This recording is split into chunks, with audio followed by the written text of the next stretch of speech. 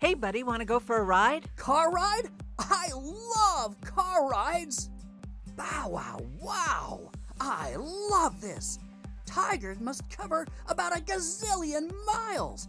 This is awesome! Actually, the city of Tigard is responsible for the construction and maintenance of more than 150 miles of streets, 4,000 streetlights, in excess of 8,000 street and traffic signs, plus guardrails, barricades, and street sanding.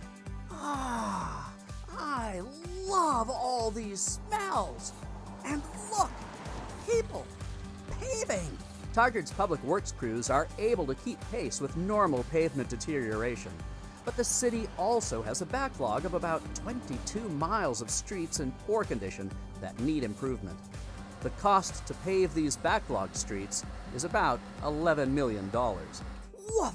So many bridges to cross, poles to sniff, walks to take. Tigard's proposed gas tax increase will allow the city to address the paving backlog and build street, sidewalk, and safety projects. The local gas tax revenue could also provide matching dollars to allow the city to leverage other local, state, and federal funding sources to build high-priority street, bridge, signal, and sidewalk projects. Hey, we're here! Woohoo! Playtime! For Buddy, it's playtime. For humans, it's time to vote. To learn more about Tigard's gas tax measure, please visit www.tigard-or.gov/NovemberBallot_gas tax.